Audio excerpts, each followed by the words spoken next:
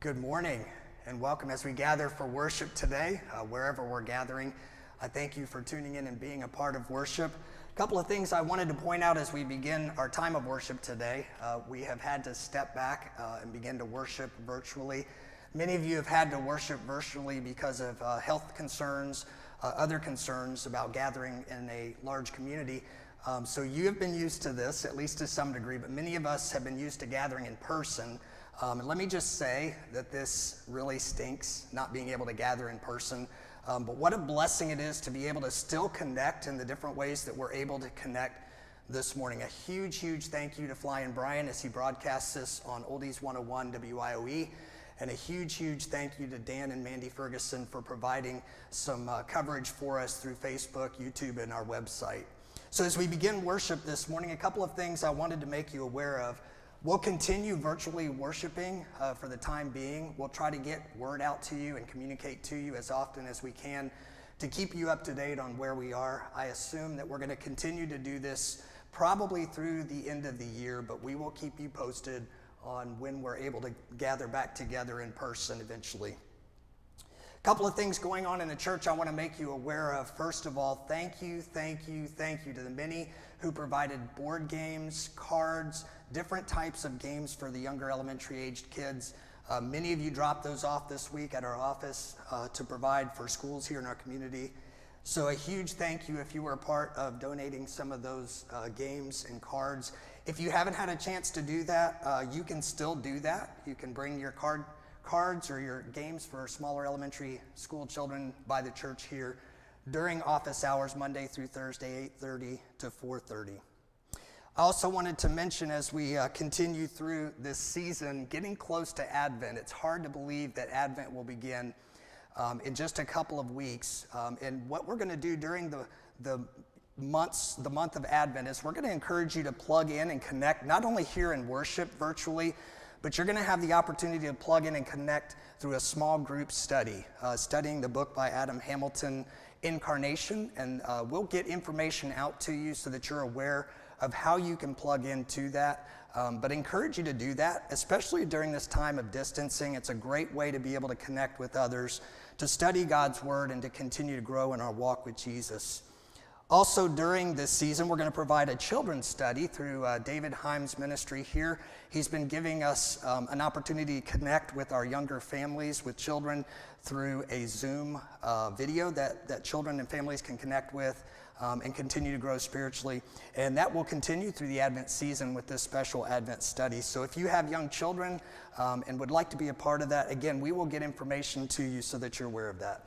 One of the things that we're going to do in the future weeks is we're going to provide you the opportunity to log into or to join in on our church website and be able to see a worship folder with all of the different activities that are going to be taking place. We'll also be having a newsletter coming out in the near future that will give you some information on ways you can be a part of the ministry of the church. I think that's all for right now. As we gather for worship this morning, I want to invite you to join me in prayer. God, thank you for your presence that brings us hope, that brings us joy, that brings us strength and encouragement. God, that breathes new life into us from moment to moment. Thank you, God, for gathering us in the different ways that we're gathered to worship you today.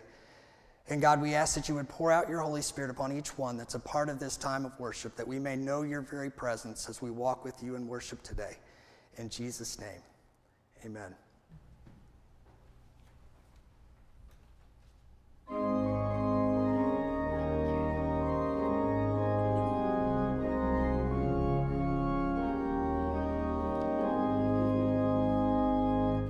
I am thine, O Lord, I have heard thy voice, and it told thy love to me. But I long to rise in the arms of faith.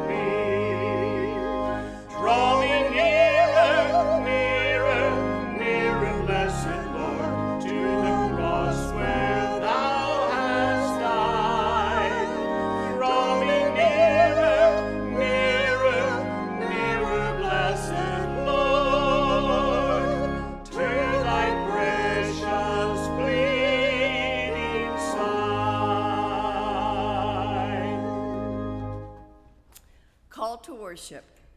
As we enter this place of worship today, we bring our joys and sorrows, our hopes and disappointments, our prayers, songs, and gifts. As we enter this place of worship today, may we also bring our very selves, all that we are, and lay them before you, an act of worship. As we enter this place of worship today, may the presence of God further awaken us to the call on our lives to share blessings with others. Come, let us worship God, the source of every good and perfect gift.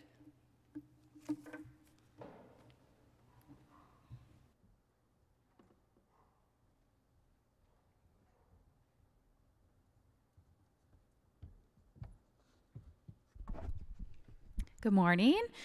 It's great to be with you, even if it is virtual. I brought a friend today, so if you're watching, you can see her. Her name is Jasper. She is our 2-year-old lab puppy, and she has a brother that she's looking for. He's at home. His name is Bruno.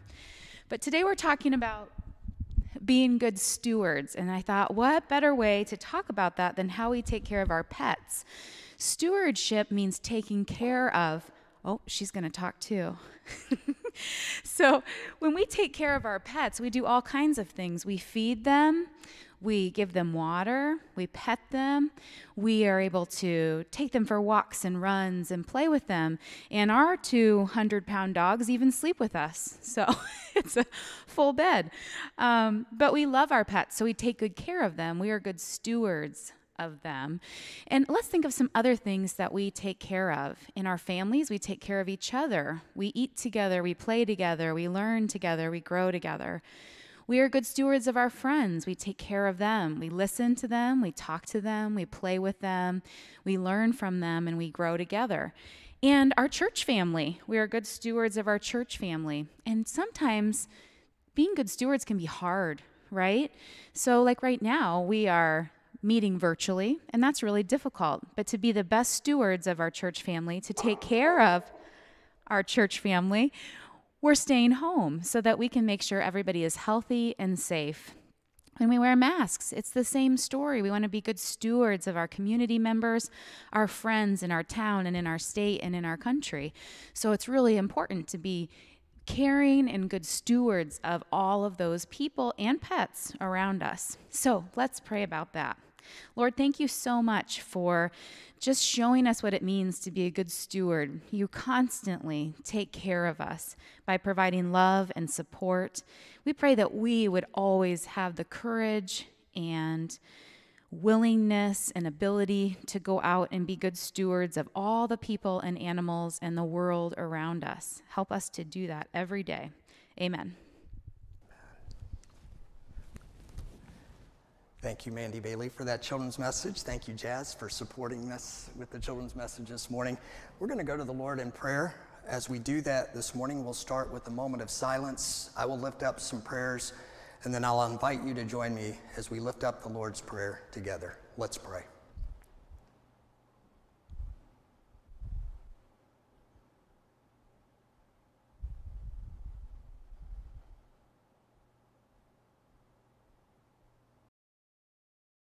We are grateful during this strange season that we find ourselves in as we journey through this year that many of us just want to go away. Lord, thank you that you walk with us. Thank you, God, for the ways that you are showing yourself strong, the ways that you are blessing us, the ways that you're drawing us close to one another, close to you. And God, the ways that you're calling us to reach out with love and with compassion, with hope to those around us. God, thank you that your work never ends. Lord, that no matter what our circumstances, God, you are still about the business of making your presence known, furthering your kingdom, and sharing love. God, as we gather as we are today, wherever we are today, God, we ask that you would continue to fill us with your Holy Spirit and guide us. Show us the ways, God, that you're calling us to reach out with hope and compassion, with the good news of Jesus to those around us. And God, the ways you're calling us to share that love and that hope with those around us. God, this morning we're grateful for this community, for the many, many people who serve faithfully here in our community. God, we know that our healthcare workers are overwhelmed right now. God, those in the business of taking care of people are overwhelmed. God, we ask that you would pour out your strength, pour out your healing, pour out your wisdom upon those, Lord, who are taking care of our community right now. God, bless and guide them in the important work that they do.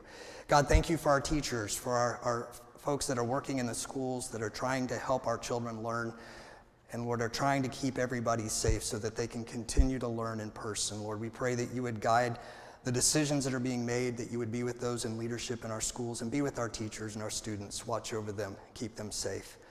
God, our businesses in the communities that we live, Lord, they're hurting. And God, we ask that you would bring hope and encouragement to these businesses, Lord, that you would give creativity, ways to be able to continue. Lord, we ask that you would bless and guide those that are in business around our communities today. God, we also pray for those in leadership, Lord, here locally in our communities, in our states, Lord, also in our nation, and leaders around the world. God, give wisdom and guidance. I pray for open hearts, open minds of our leaders to be able to listen to one another, to be able to listen to those in authority who know and have wisdom, and God, to be able to listen for your leading. And I pray, God, that you would guide our leaders in very important decisions that are being made from moment to moment. And God, we pray for our nation. Lord, we pray that that peace, which passes all understanding, God, that we so depend on from day to day as followers of Jesus, would fill this land. And God, that you would speak peace into the hearts and the minds and the spirits of those around our nation today. God, where there's division, Lord, bring hope, bring unity, bring peace. And God, we pray that you would continue to have your hand upon this nation as we continue through this season of uncertainty. God, we're grateful for those that we're close to today. We thank you, Lord, for our loved ones. And Lord, we ask that you would be with those that we are close to today. God, first of all, that they would know your incredible love for them. God, that you would awaken them more and more to the great love that you have for them. And God, for those that are hurting today, that you would bring healing and strength and encouragement to them. We pray for family members here in this church, Lord, that are hurting today, that need your touch. We pray for Ann, for Kevin and Charlotte, for Peter and Bill, for Edie, for John, for Ellie, for Teresa, for Brian, for Lois, and Lord, all of those that are walking a journey of difficult times right now. God, that they would know the powerful healing presence of Jesus in their lives. And God, this morning as we worship in the way that we're worshiping as a church, Lord, thank you that you meet us right here. God, that you draw us close to you, that we can walk with you from moment to moment. And God, as we join together in praying the prayer that Jesus taught his disciples to pray, God, thank you that we join a host of others who are gathered in worship in different ways around our world, lifting up this very prayer. Our Father, who art in heaven, hallowed be thy name. Thy kingdom come, thy will be done, on earth as it is in heaven. Give us this day our daily bread, and forgive us our trespasses, as we forgive those who trespass against us. And lead us not into temptation, but deliver us from evil. For thine is the kingdom, and the power, and the glory forever. Amen.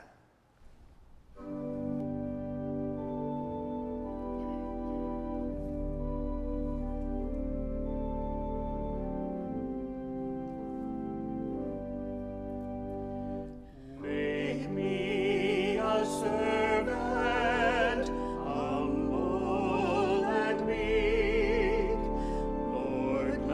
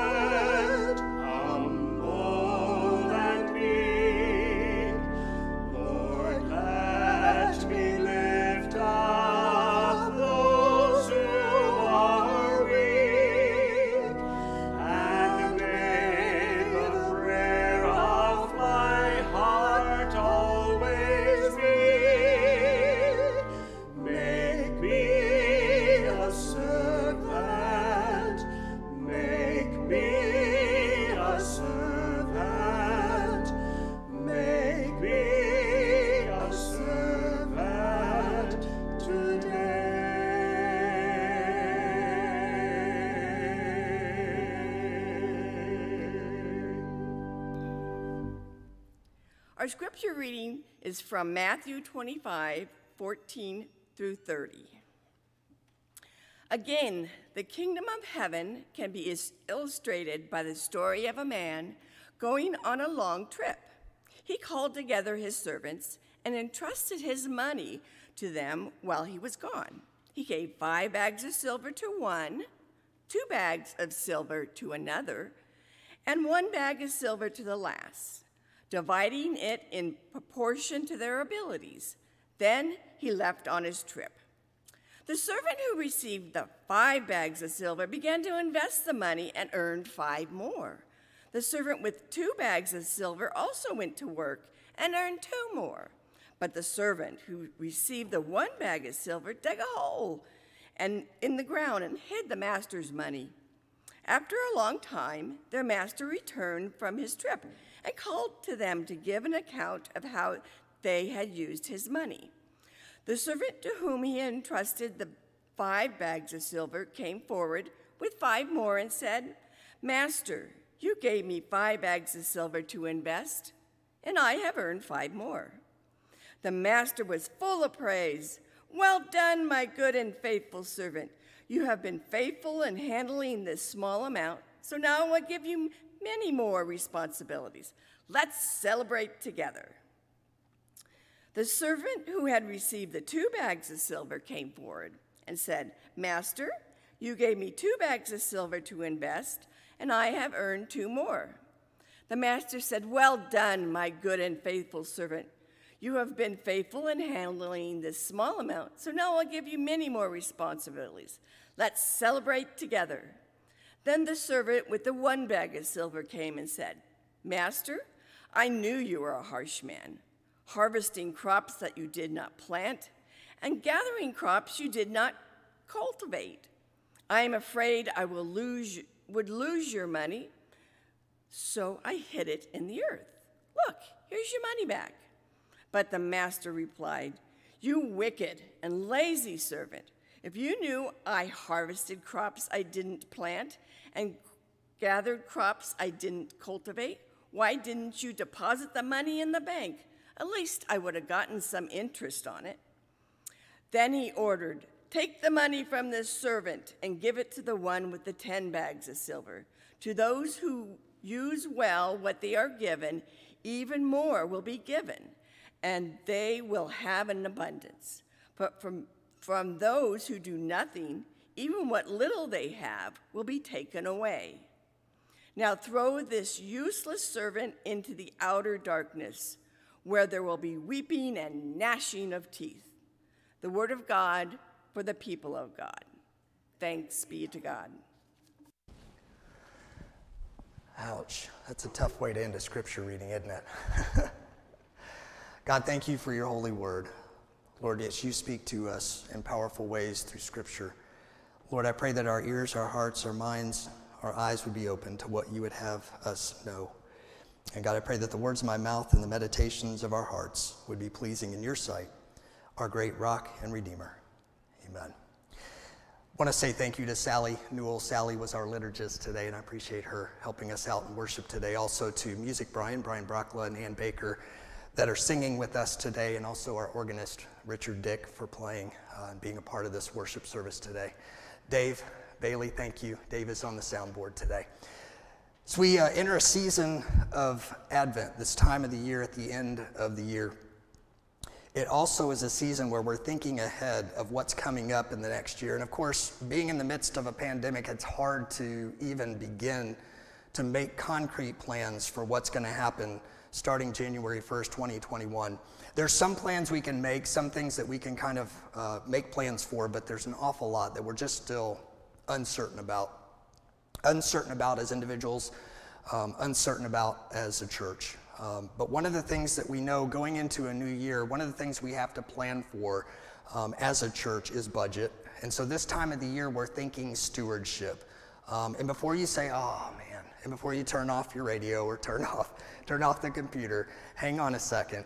Because just because we focus on stewardship for a couple of weeks during the fall in preparation for the coming year, this life of stewardship is something that God calls us to every single day There's a scripture that could apply to stewardship that we could talk about every single day of the year.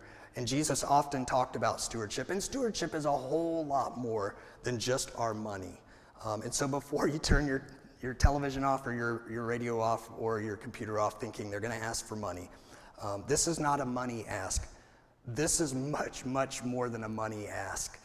This is an entire life ask. And Jesus often put that ask out as he journeyed on this earth, as he shared these stories, and we looked at one in particular today, a story of talents. Jesus often asked people to not give just this part of me or that part of me, but he asked that we would give our entire selves to him. So this issue of stewardship, and those of you that are part of the church family, and maybe you've given to the church before, you should have received in the mail an envelope with a letter from me, as well as an estimate of giving card for the coming year. What I want to ask you to do, if you received that in the mail, what I want to ask you to do is pray. Say, God, what do you want me to do? Some of us are automatic tithers. We look at our income and we take 10%, and there it is. Some of us have a set amount that we think about every year. Nothing wrong with that. But what I want to ask you to do is to just pray and say, God, this coming year, we have no idea what to expect. There's a lot of uncertainty, and for some of us, there's fear. But God, what would you have me do? What would you have me give? And I just want to encourage you to do that before you fill that form out. And so many of you have been faithful in filling those forms out and sending those to us. So many of you have been faithful in giving this year. This year has been so incredibly weird with all of the ups and downs of what's happening in our world. So many of you have been faithfully giving of your time, your talents, your gifts, and your witness. And those are hugely important. All of that comprises what we call stewardship. So today's scripture, Jesus teaching, again, we've walked through Matthew 25 the last couple of weeks, and we're looking at this particular passage from Matthew 25 where he shares another parable, another story. Last week we heard the story of the 10 bridesmaids or the 10 virgins whose oil in their lamps were so important in lighting the way for the groom at that time when the groom is called out. And no one knew the time, no one knew the hour. And the important message that Jesus shared with his disciples and those that were listening was we have to be ready. And what does being ready entail? Not just having oil in our lamps as these bridesmaids, but it entails having our lives open to the work of God, laying our lives down before God, being filled with the very presence of God, and going when God calls us to go, prepared, filled with his presence to respond. And so we look at a story today that follows the other story about the bridesmaids. We look at the story of the talents. And if you know anything about scripture, about the monetary value, talents were a very, very high-priced silver coin that was used in the Roman Empire at the time. And very few people actually had access to a talent. It was just something that was way beyond what most people could even afford to carry on their person, let alone even have. Many of us are familiar with the widow's mite. That's just like a penny, equivalent to what would be considered a penny. It's not much. Well, the talent was a lot. In fact, they describe it as being like 6,000 days' wages would be one talent. And so as this story unfolds, as Jesus shares the story of this man who went on a long journey, again, we hear that understanding that there's a distance of time that someone's going to be away, and there's going to be waiting, and there's going to be anticipation, and there's going to be uncertainty about when the master will return. And in this story, Jesus says he leaves talents to these servants. Now, when we think about this, it's kind of unusual that a master would leave talents to a servant, especially such value. But here in this story, it's incredible. Hear the heartbeat of God in this story. As he shares this story with the people that are there, keep in mind he was battling with the religious leaders who were all about the appearance, about putting forth this image, about holding people kind of captive in a certain way of being so that they would have the power and the people would have to follow along. And Jesus was so frustrated with the religious leaders. He respected them, he honored them, he valued them as persons, but he was so incredibly frustrated with the way that they were treating people and the way that they were doing things. And so again, this story comes kind of in the midst of that, following on the heels of his conversation with the religious leaders. As he shares this story, hear this, these servants, and sometimes we think of servant master, it's like servants are nothing, masters are everything. That could be farther from the truth. As Jesus shares this story, this master leaves talents in the possession of these servants, these incredibly valuable coins. And I can imagine as the people heard that, they were like, wow, that's a trusting master to leave that kind of money with his servants. And in this story, we hear the heartbeat of God, that God puts in our midst incredible resources that are incredibly valuable. And part of the problem is that we don't see the value sometimes in the resources that God gives us. Sometimes we do, and we say, God, thank you, and we go out and we use those resources, but oftentimes we're not even aware of it. And as I look at this story and I see these two servants who take the 5 and the 2 talents and they invest it and they bring a return on their investment, my attention focuses on the servant who had the 1 talent. And you know, for years and years, as I read this scripture and I saw what happened with this 1 talent person and how they took that talent, and they took that talent out of fear, dug a hole and buried it. Boy, I can identify with that. And maybe you can too. Maybe you can identify with, first of all, sort of that attitude of, God, you've given me so much, and I know you demand so much, and you want me to do with what you've given to me so much, and it's just too much of a burden. And so there's something inside of us that thinks, you know what, I'm just going to kind of keep this here, keep it sort of secure so that when I'm called on, there it is. There it is. And it's not like it's not of value. I mean, 1 talent was a lot of money. But where's my heart? And again, Jesus goes to the heart of the matter. Religious leaders had everything to do with the image, the appearance. Jesus just plowed right through to the heart of the matter when he talked about these servants. And God's heart for us is that, first of all, we would know the master. You see, the master already knew the servants, right? I love how this particular translation, when you read through this translation, it's the New Living Translation. This particular translation says that the master gave out the talents in proportion to what he knew that these servants could handle. You may have read through that. I've read through that scripture passage many times before, read over that, but it just hasn't hit me like that. God knows. And you know why the master knows? Because he knows us better than anyone. God knows exactly what we are able to work with.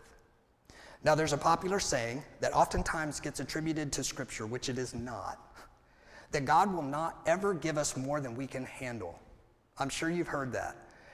And oftentimes, I bet there's a lot of Google searches on that to see if it's a Scripture. And it sounds really cool. It sounds like a Scripture. God will never give me more than I can handle. The opposite is true.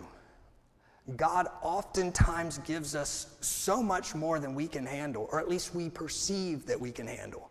Because when it's something much more than we even think we can handle, as God does that work through us, you know what? We can't point to ourselves. I can't point to myself and say, wow, look what I did. Isn't that cool?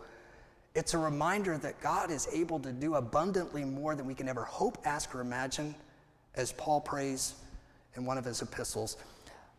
God gives us more than we can handle oftentimes to shine forth this truth that God can do the amazing things in us and through us in spite of ourselves.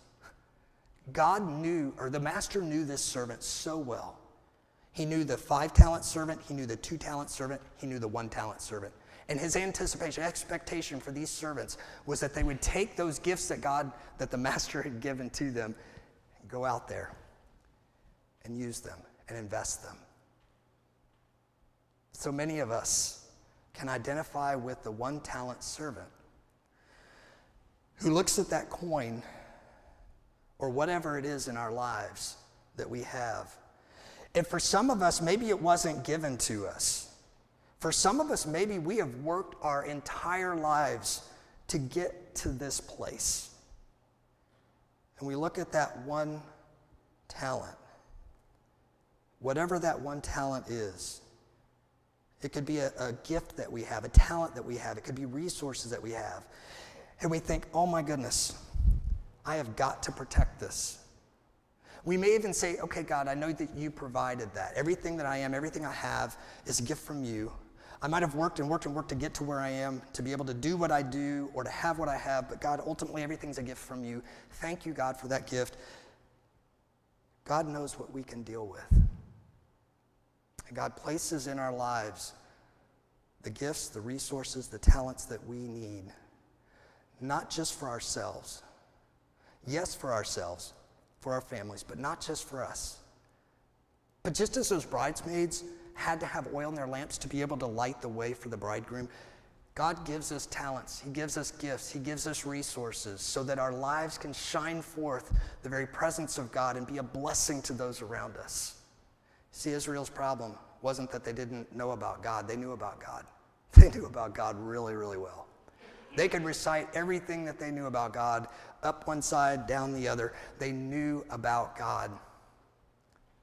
Those servants knew about their master. But their perception was so different. Do you hear that in the story? The 5 and the 2, they went out immediately and put it to work. The 1, I was afraid. And maybe some of you are afraid. Maybe some of us are afraid. God gives us those gifts, those resources, those blessings, whether we know it or not. God gives those to us as a trust. He says, take this. Let it be a blessing to you, but trust that I can use this to expand the kingdom. Jesus starts these parables by saying the kingdom of heaven is like. It's like a man who's gone on a long journey. It's going to be gone. Who knows how long? When will he come back? I don't know. How long do I have to wait? I don't know. What do I do in the meantime? I don't know. But one thing I do know is that the Master loves us. And the Master places that trust in our hands. Not to go out and say, here, do the best you can. But in relationship with the Master, Master knows us. My job is to know the Master. And I fail. Paul, in his letters, he says, I want to know Christ. I want to know Christ in his death and in his resurrection. I want to experience the sufferings that he experiences. I want to be fully his. One talent, I'm holding on to it because I'm afraid. So if you are afraid, if you're holding on to that talent, fearful of what might happen to you, what might happen to the talent, what might happen as a result, my prayer for you is that your hands will open by the grace of God, not because you've got it in and of you to do that, but by the grace of God, that your hand will open and your heart will say, Master, I want to know you. Because when I know you, I really know who you are. I know your love for me and your heart for me. A heart of love, compassion, and anticipation that I will go and that I will be the person you have called me to be. Every single one of us has a call in our lives. Whatever that call is, every single one of us has a call in our lives to live out faith and to live out this relationship with the Master. So during this season of stewardship, it's not a 2-week thing. It's a lifelong thing. It's a lifelong journey of understanding who we are in Christ, in our relationship with God. A lifelong journey of understanding who the Master is. a lifelong journey of understanding what it is to say, my life is yours. Lifelong journey of making mistakes, getting back up, saying, God, here I am. That's the cool thing about the Master. This story ends on a really sour note, doesn't it? Yikes. And just as the story of the bridesmaids comes to an end, every story comes to an end. It's the way stories are. And we all want a happy ending, don't we? We want everybody lived happily ever after. And in this particular story, we have two whose story ended that way. Because the Master knew them, but they also knew the Master. So whatever your story is today, God gives us the opportunity not to make things happen, but to respond. That's what he calls for. You respond to someone who shows you love. That's what God wants. And the way we can respond, the best way we can respond to our Creator, our Master, is to say, Lord, here I am. Have your way. Take my life and let it be fully yours.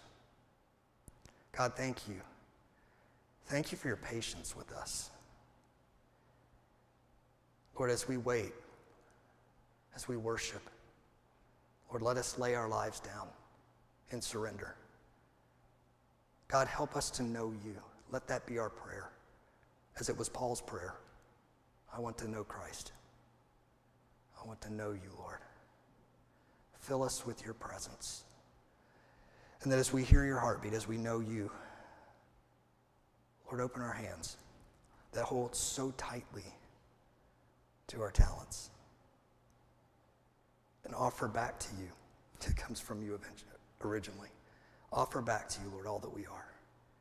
Take our lives and let them be consecrated, Lord, to thee. In Jesus' name, amen.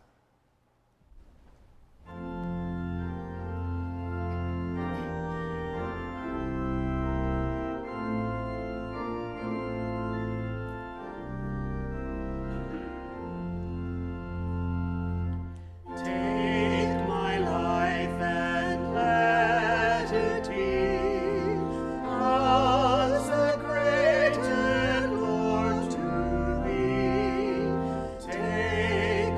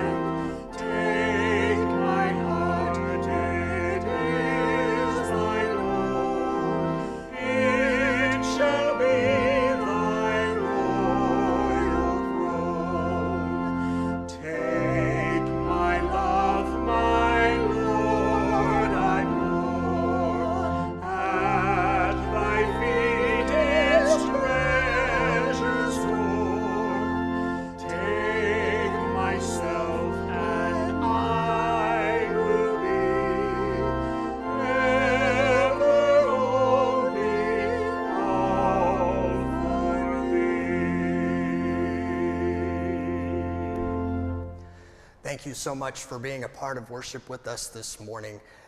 Now go and make the most of every opportunity that God gives you, knowing that you do not go alone. That the very presence of God, the Master, is with you every step. God bless you.